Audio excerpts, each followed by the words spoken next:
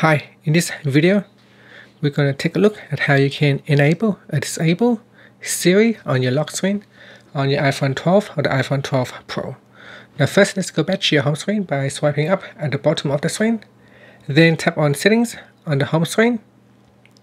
Next in here, go down and tap on Face ID and Passcode. Then we need to put in the passcode to gain access to this section. And then we're going to go down and tap on Siri. So tap on the Siri switch to turn it on or off. So if it is off, then on your lock screen you will not be able to access Siri. Hi Siri. You can see Siri is not responding. So if we go back into settings, and if we switch on Siri, hi Siri. You can see Siri will activate and waiting for your command. And that's how you can turn Siri on or off on the lock screen on your iPhone 12.